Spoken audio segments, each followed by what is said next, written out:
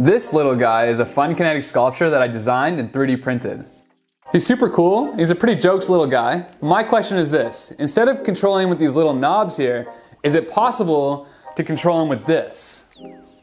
Let's find out. First we need to understand how this guy works. From here on out, let's call him RobBob. The rotation knob is connected through this shaft to this bevel gear.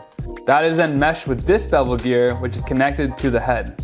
I use these D shafts for two reasons. The first is that it can be 3D printed easily with the flat side of the shaft on the bed. And the second is once you slide the bevel gear onto the shaft, it's almost as if they're one piece, and this makes it really efficient at transferring power from the shaft to the gears. As you turn the rotation knob, the head can rotate side to side. The tilt knob is connected directly to this U-shaped bracket. When you rotate both knobs together, you can tilt the head forwards and backwards. With a little bit of practice, you can actually create some smooth animations. Now, little RobBob, would you like some pizza? What about some broccoli? Good man. So in order to control RobBob with an N64 controller, we need to be able to turn these knobs automatically. A really easy way to do that is to use some cheap servo motors and a controller board like this Arduino. I designed some parts that can replace the knobs and interface with the attachments that come with the servo motors. I then made these servo adapters and added some tabs to the base.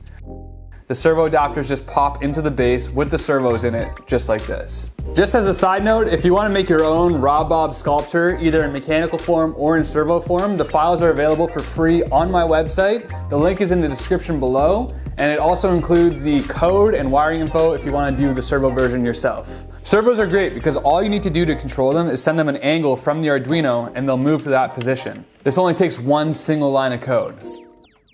Alright, the motors are plugged in, so now it's time to figure out how to connect the N64 controller to the Arduino. And as it turns out, it's actually a lot easier than I was expecting. Step 1 is jam wires into the end of the controller cable and plug them into the Arduino. When looking at the controller plug from the front, the wiring is ground, signal, 3.3 volts. I have my code set up so the controller is connected to pin 12 on the Arduino. Step 2 is to install a pre-made library for the Arduino that allows it to interface with an N64 controller. With a few lines of code, the serial monitor is spitting out the joystick X and Y values. These values fall between -80 and 80. So the last thing we need to do is map the X position of the joystick to the angle of the rotation servo and the Y position of the joystick to the angle of the tilt servo, and luckily Arduino has a function that does exactly that. Now I can move the joystick side to side and it gets the head to turn, and up and down and the head tilts. Oh, but wait, there seems to be a small flaw in the design. As the head tilts, it creates a rotation as well. To solve this problem, remember from the mechanical version that we needed both knobs to move together to get the head to tilt. This means that any rotation of the head will be a function of the tilt angle plus or minus the rotation angle. This sounds complicated, but it actually only requires one extra line of code to make it work. Now you can see when we tilt the head forwards and backwards without rotation, the servo motors are moving in sync with each other. For reference, this is what it looks like when the motor is in its neutral position, it's facing up, and when RobBob turns his head side to side, you can see that it rotates about that position. If there's a tilt backwards, for example, and then we rotate the head, the rotation occurs around the new central point of the rotation servo. The same thing happens if we tilt the head forwards and then add a rotation of the head. Yes, problem solved. Now we have full control over this silly robot head. All right, let's try those questions again from earlier. Now, little RobBob, do you like pizza?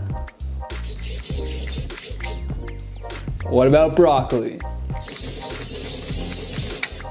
Hates broccoli. We can even do some fun animations, like when RobBob sees a bird,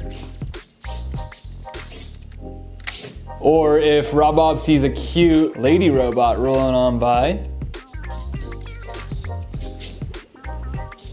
Hey RobBob, how do you feel about your mechanical little brother? That's what I thought. And this is my personal favorite. This is how RobBob feels after a long day of dealing with robots.